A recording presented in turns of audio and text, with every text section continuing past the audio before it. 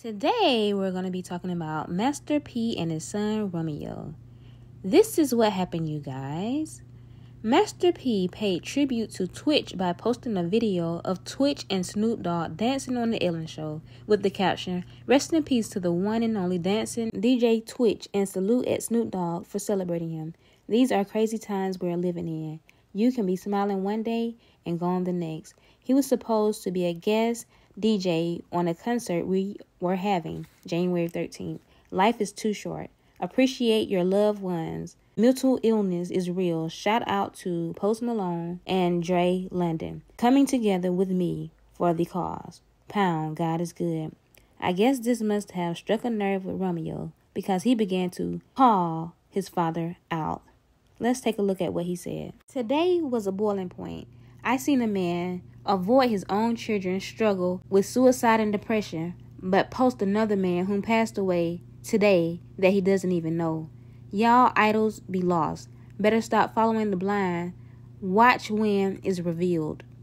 Then Master P tells him this. I'm not going to read it. I'm just going to summarize it. Basically, he is telling Romeo to stop blaming him, and social media is not a place to heal. He also wanted Romeo to know that he loves him. Romeo goes on to tell his father that this is the last straw.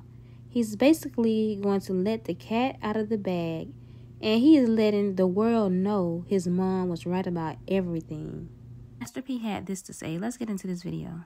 It's a sad day because I got to get out of character and put this on the internet, which I don't want to do. But I try to call my son. People say, "Why you call?" I did. He don't call back. It's been months.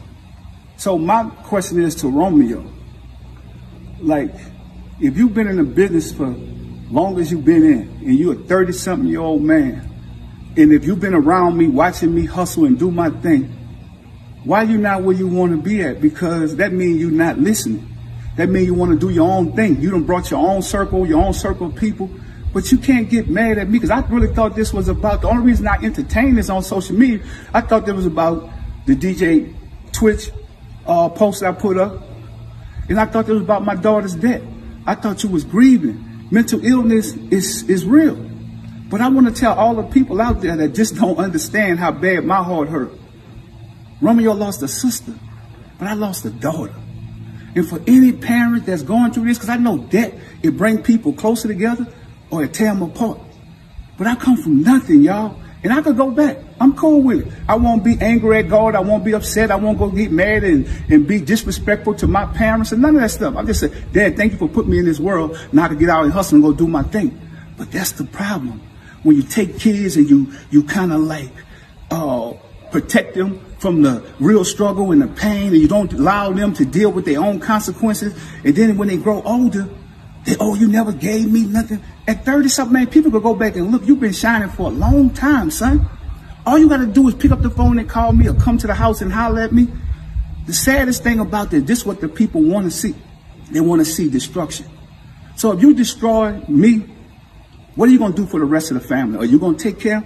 You told me on the post that you put up, "Oh, you go take care of people in the community." That's what you're supposed to do when you come from that. You go help people. I'm just not helping ungrateful people. I'm not an ATM machine. People can't just say they love me when I give them something. I'm tired of that, y'all. And any other parents, you could be rich or poor at a smaller level. You might give your kid $10, but if that's all you got, I've always fell off, got back up, hustled, did my thing.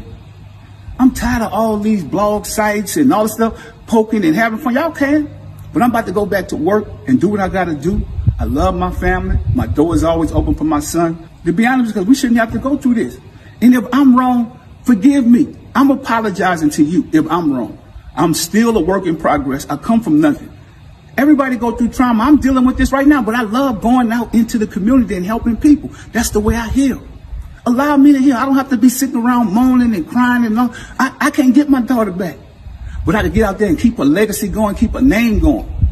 So let's do this in love and let's do this in peace. Because this is what the system wants. Think about it. We stronger together. But you older now. So you got to lead by example for the rest of the kids. And we're going to get through this. I'm just telling y'all, keep y'all prayers. We need it. And God going to do what he got to do. You know, I'm not going to come on here no more. So bloggers and everything else is cool. Whatever you want to deal with Romeo. Whatever y'all think he's saying is true or whatever, that's cool too. I can live with it. I don't know about y'all, but I can hear the hurt in Master P's voice. I can't believe Romeo exposed his father on the internet. Well, I take that back. He is grieving and he is looking for someone to blame. I hope they settle their differences. This just isn't the way to do it. Romeo also wrote a poem. In the poem, he's asking his father, out of all the kids, why is he the only one soaring and not his siblings? And you can tell he's grieving. Could you call your father out in front of the world? I don't know. I don't think I could do that. Thanks for watching. Don't forget to comment, like, and subscribe if you want to see more videos. Until next time, bye-bye.